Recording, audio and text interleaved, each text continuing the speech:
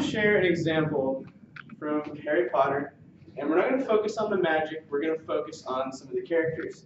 And in the fourth book, which is their fourth year at Hogwarts, they get together and Dumbledore brings out the Goblet of Fire. And they don't really know what it is at first, and he says, if you're a certain age, you can come and throw your name in. And you're going to be chosen, possibly, to compete in this tournament for fame and riches. And so a lot of people are kind of bent out of shape because they're not old enough and they want to enter. And Harry's friend Ron is one of those people. He wants to enter the tournament for the money. And it seems like Harry is kind of the only one who's not old enough, but he also doesn't really care to enter. He kind of wants to say, that's cool, you guys are trying to enter. But he doesn't really have a desire to. So after the week is up, they take the goblet in, and it presents the names. And it picks the 3 to compete in the tournament. And they start to pull it off the side of the stage, and it kicks out a 4th name, and it's Harry.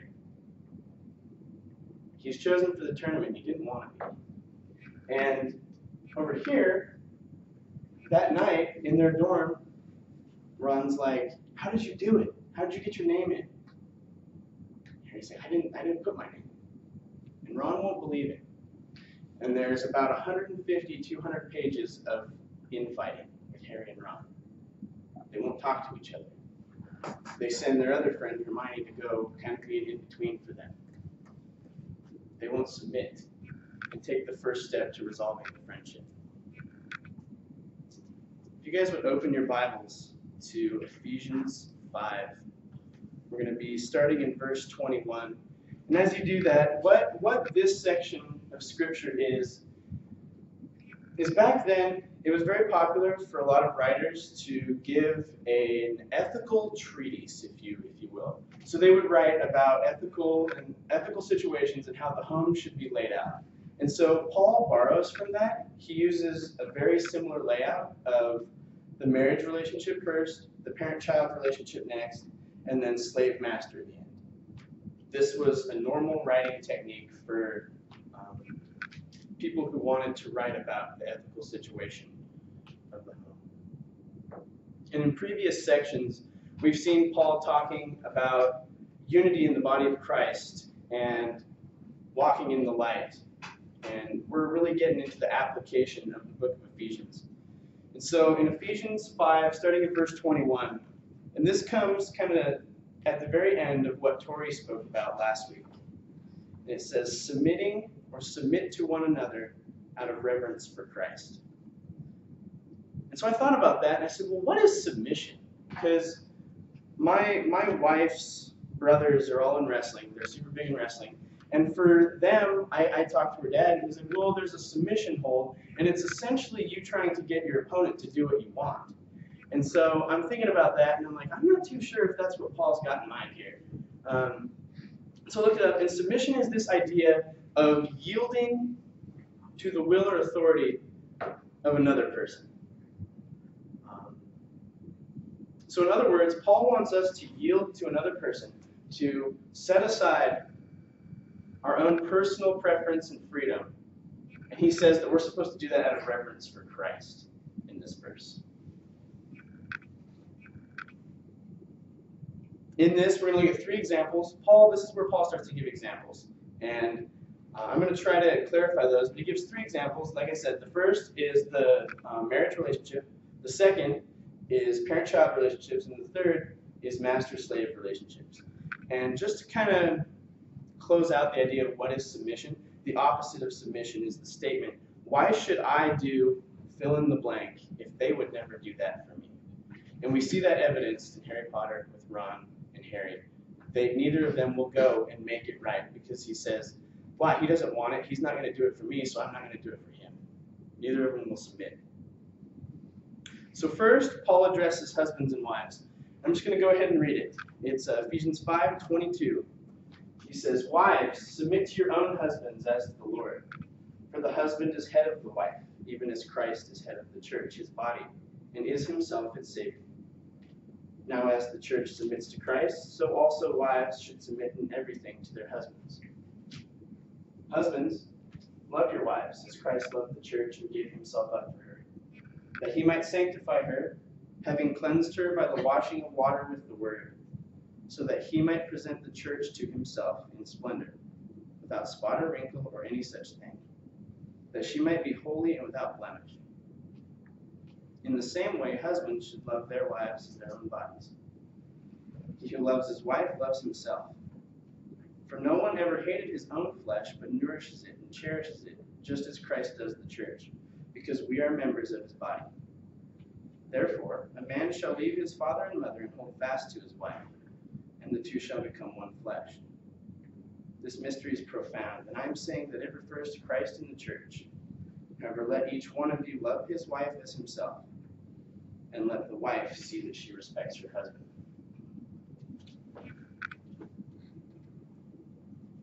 So Paul begins this section by addressing the wives. And I just want to deal with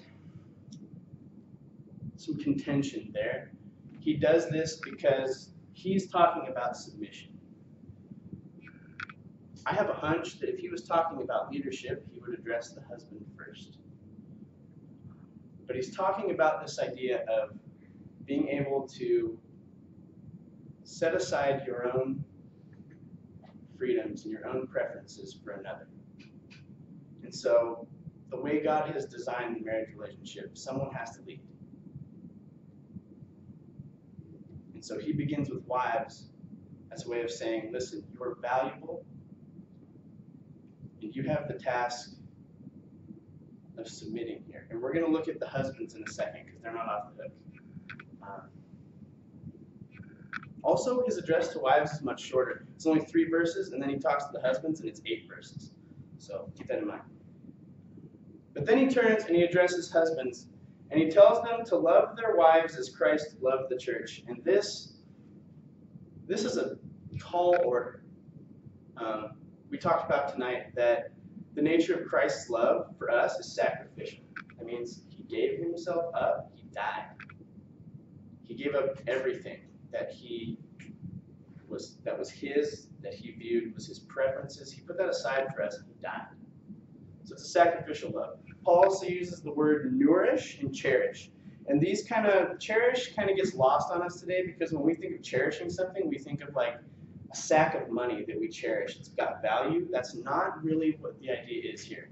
Cherish to them means to care for it. He uses a similar word later when he talks about kids and their parents.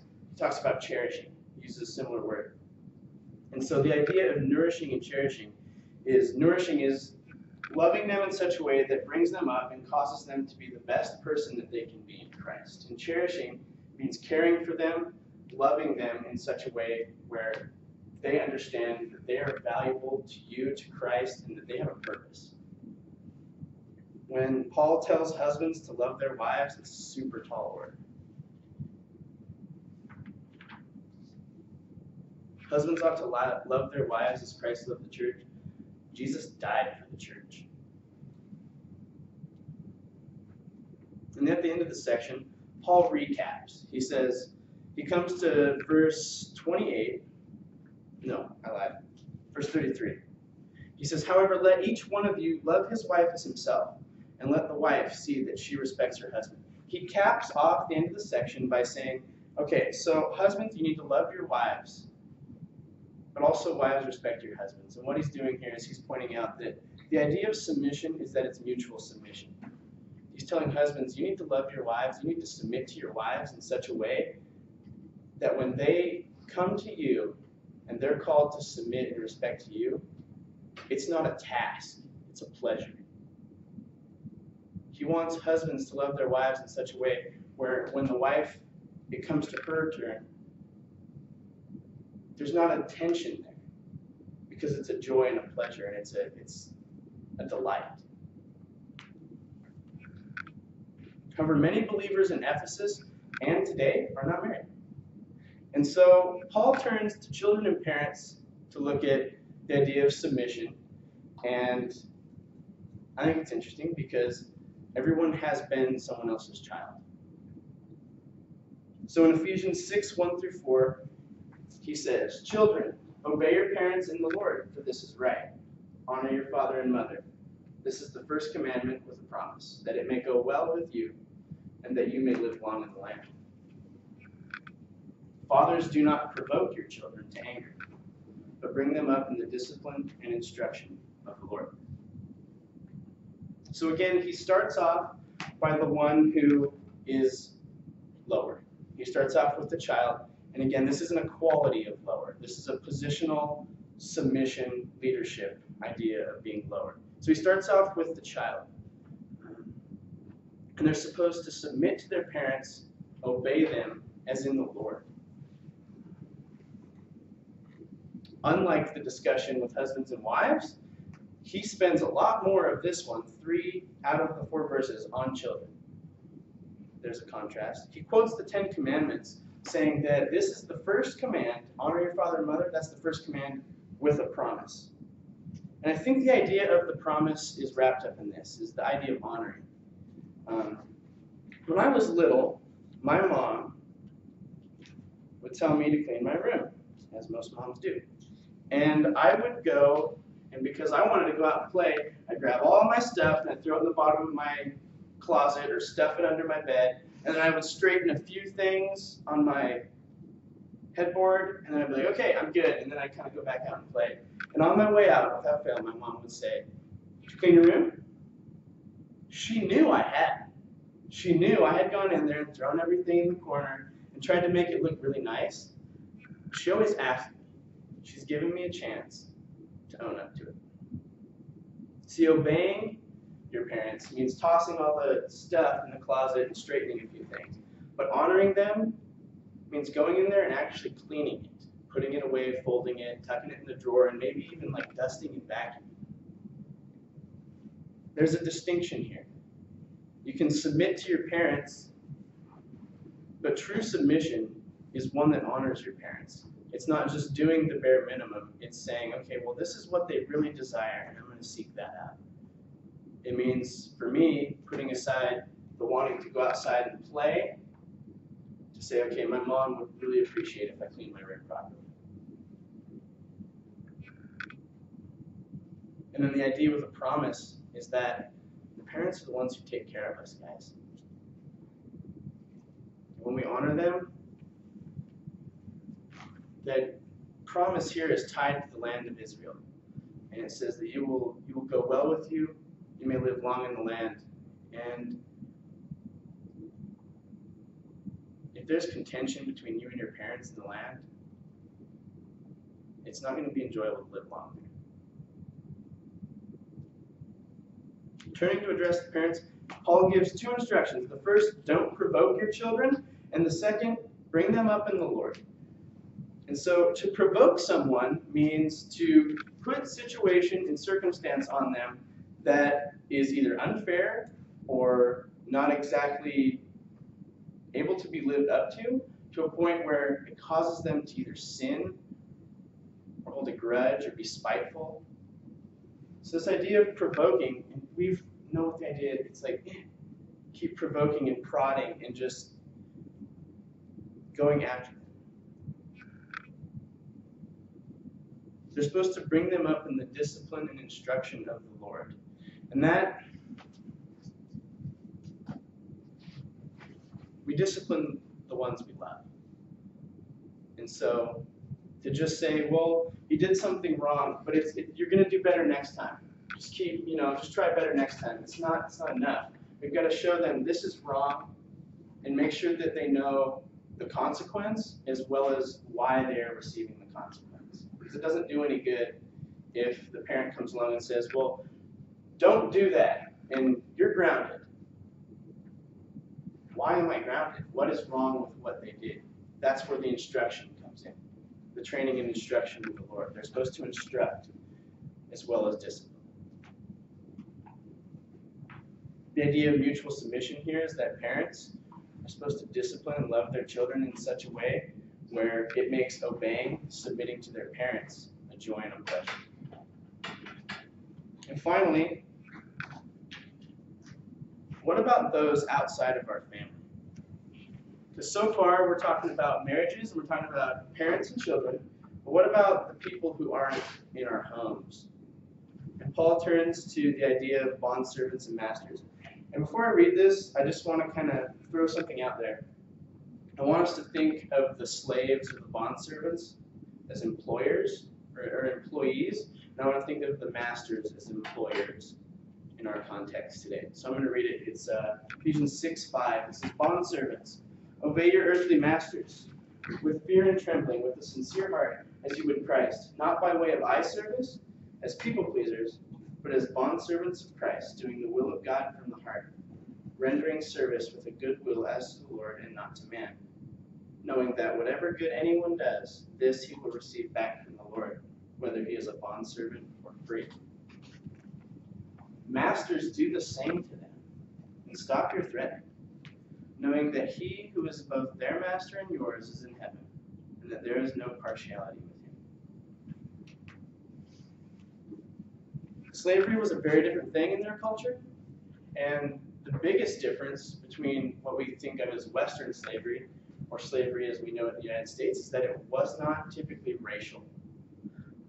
Slavery to us is tied to race, and as sad as that is, it's how Americans think of it. But a lot of times in their culture, people would sell themselves into slavery to kind of gain a standing in society. And that sounds crazy, but that's how the culture worked. Slaves were expected, and they had them, and it was very common. So Paul says, servants or employees, obey your earthly masters or employers. Employees, obey your earthly employers with a sincere heart as you would Christ. I've had a few bosses in my life that were not believers, and it's very hard to work with because they have a different standard than you do. But here Paul is saying, you gotta obey them, and not just obey them with a sincere heart as you would obey Christ. And he isn't saying obey them to the point where if they call you to do something against Christ, you gotta, no. He's saying obey them with a sincerity that looks like the sincerity you have when you obey Christ. But if they're calling you to do something against Jesus, Jesus trumps that. That's not what he's saying here. He's saying your attitude when you obey them, when you submit to them, needs to be sincere. And often when we come to our employers, especially if they're not believers and they hold to a different standard, it can be really easy for us to say, well, I'm just going to kind of give this 50% because they don't ultimately care. It's not okay. Paul is saying you guys got to do it wholeheartedly. You got to be in it.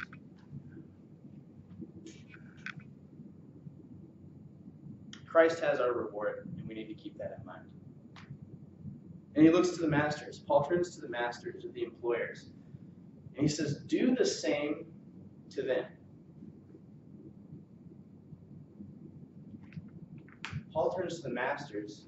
He says, you need to do the same to your slaves as your slaves are being told to do to you. Employers, you need to be doing the same thing for your employees as your employees are trying to do for you. That's treating them with a good will, as from the Lord, treating them sincerely. All those things that Paul gave as an instruction to the servants and the employees to carry over. And then he tells them to stop their threatening. Because in their culture, a slave was disciplined by a threat. And it was either a threat of injury and sometimes a threat of death. And he closes it off by saying, everyone is someone else's servant. And God is ultimately every person's master. And we're all going to answer to him. The idea, again, is that employers should submit to their employees in such a way that making their working conditions good to a point where when they work for their employer, it's a joy and a pleasure. And likewise, the employee should work in such a way that it makes their employer's leadership a pleasure. It makes the mutual submission a joy and not a task. I'm going to give an example of this. We're going to return to Harry Potter because that's what I'm reading right now, and it's got a lot of good examples. And the example is Dobby. And Dobby's a little house elf, and in Harry Potter they have a species of elves who serve, they are slaves. And that is their lot in life.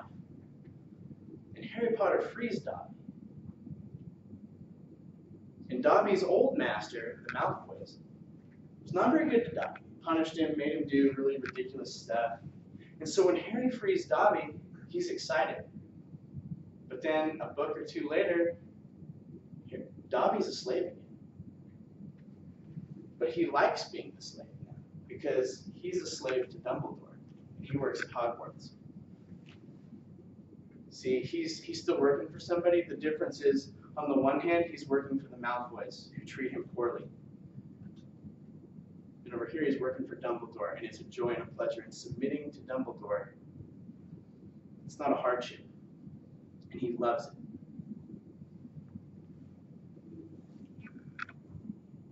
So Paul gives 3 examples of submission. And the challenge and the implication of all 3 is that as believers, we need to submit to each other in such a way that when we interact with each other, it's a joy and a pleasure. It's not a task. But what if they don't hold up their end of the deal? What if the other person doesn't submit to us? I'm an American. I deserve my freedoms, and I deserve this, that, and the other. What if we're just difficult? That person's hard to deal with. That's just who they are. Remember Harry and Ron. Until somebody moves first, there's conflict. If we can't learn to submit to one another, both in the household and as a body of Christ, we can't have the unity that Paul has been talking about in Ephesians. It doesn't work.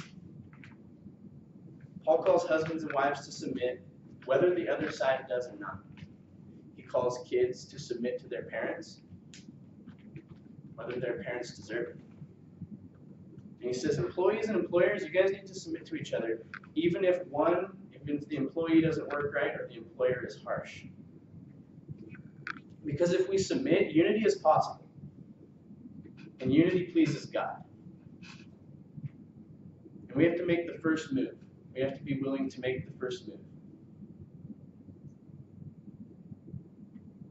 I want to jump back to Ephesians 5:21. It says, submit to one another out of reverence for Christ. He gives us our reason right there. What if they don't do it themselves? I'm an American and deserve my freedom. He says, you need to submit to each other out of respect for Jesus. He leaves it at that. Let's pray.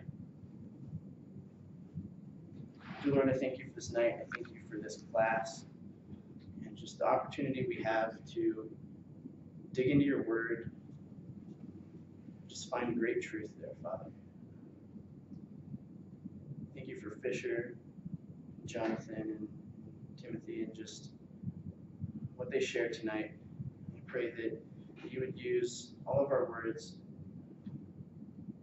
to change our lives, God. As we go from this place, I pray that you would just give us open hearts to receive your Spirit's work, willing hands to do it. We love you and thank you.